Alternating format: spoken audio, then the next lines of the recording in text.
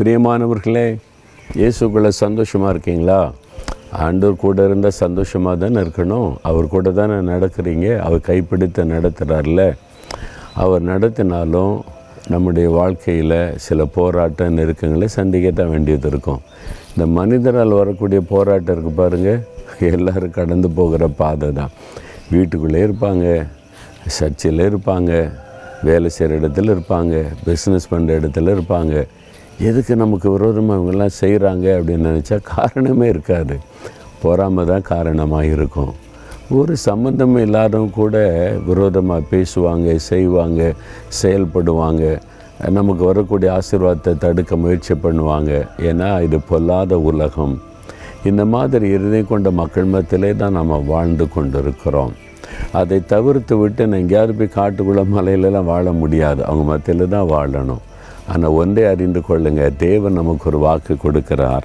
யோசுவா 1:5 நீ உயிரோடு இருக்கும் நாளெல்லாம் ஒருவனும் உனக்கு முன்பாக எதிர்த்து நிற்பது இல்லை. ஒருவரும். நீ உயிரோடு இருக்கும் நாளெல்லாம் கர்த்தர் உங்களுக்கு வாக்கு கொடுக்கிறார். யோசுவாவுக்கு ஆண்டவர் வாக்கு கொடுத்து அதே மாதிரி அவர் எத்தனையோ யுத்தங்களை சந்தித்தார். ஒருவரும் அவர் மேற்கொள்ள முடியவில்லை. கர்த்தர் ஜெயம் கொடுத்து நடத்தினார். என்னுடைய ஊழிய பாதையில் 43 வருஷத்தை கடந்து விட்டோம். இந்த ஊழியம் ஆரம்பிக்கப்பட்ட நாள்லேருந்து எத்தனையோ எதிர்ப்புகள், மனிதர்களால் வந்த போராட்டம், சில அமைப்புகளால் வந்த போராட்டம், அதிகாரத்தில் உள்ளவங்களால் வந்த போராட்டம், அழித்து விடணும், இல்லாமல் பண்ணிடணும், எத்தனையோ பேர் எழும்பினாங்க. ஒருத்தர் மேற்கொள்ள முடியவில்லை. கர்த்தர் ஜெயம் கொடுத்தார். கர்த்தர் நிலை நிறுத்தி இருக்கிறார். இயேசு கூட இருக்கும்போது யார் உங்களை அசைக்க முடியும்? நீங்கள் உங்களுக்கு விரோதமாக எழும்பின ஆட்களையே பார்த்து சோர்ந்து போகாதுங்க.